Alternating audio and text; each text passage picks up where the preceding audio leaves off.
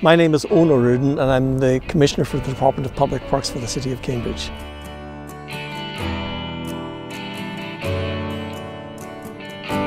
I think of us primarily as a public health agency. We pick up your trash, we pick up your recycling, we manage your public utilities, we look after your streets, your sidewalks, the cemeteries, our urban forest. There are a number of new initiatives that we're taking on this year, to include curbside composting across the city.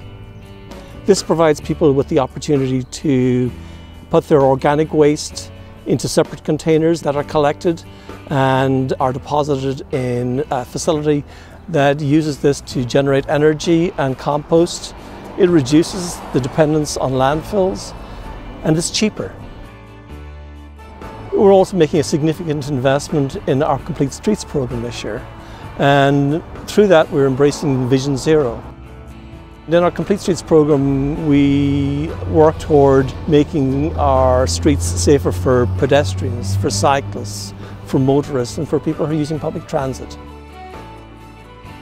For more information with regard to the DPW budget, I'd invite you to go to the city's website and look at it online.